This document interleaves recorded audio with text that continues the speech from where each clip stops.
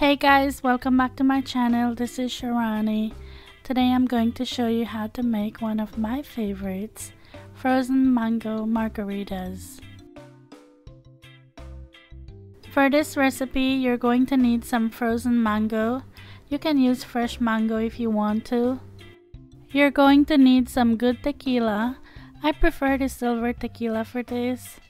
Some Cointreau, some lime juice, and some simple syrup. I'm gonna leave a link below of my simple syrup recipe for you. And you're going to need some Tajin to rim the glass. So I'm just going to take my lime and rub it over the rim of the glass and then dip it into the Tajin.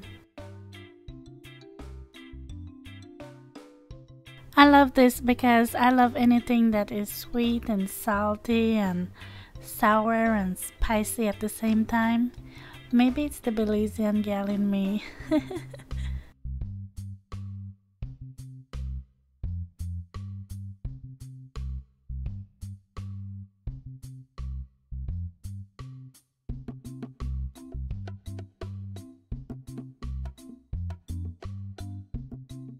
To my blender, I'm adding the frozen mango,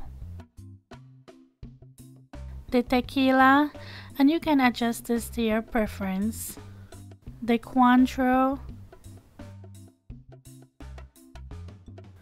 lime juice, and simple syrup. And of course, you're going to need some ice. It wouldn't be frozen margarita if you didn't have ice, right? Then I'm just going to give it a good blend. I'm using a high-powered blender here, so that makes it easy. I'm telling you, I just love this blender. I'm not trying to promote it or anything, but this is the best money I've ever spent. This blender could crush things like nobody's business, I'm telling you. Anyway, I hope you give this recipe a try because it's so good.